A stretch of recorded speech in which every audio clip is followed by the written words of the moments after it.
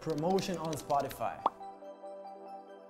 So before you start promoting your music on Spotify, you need to understand the algorithm basically. The algorithm works in a way of triggers. You need to trigger the algorithm by likes, playlists, traffic from different channels. It can be Instagram, TikTok, YouTube, whatever it is that you're gonna drive people from another platform to their platform.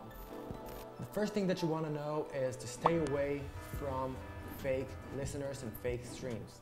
Remember that if someone is promising you an exact number of streams or listeners, it's probably gonna be a scam and you should definitely stay away from it. So when you promote your music, you need to get a better understanding of your audience. You need to understand what artists do they follow. You need to understand what type of playlist they're listening to, what blogs they're consuming, and what type of content they're viewing. So once you get that, you can actually move forward and get into promotion.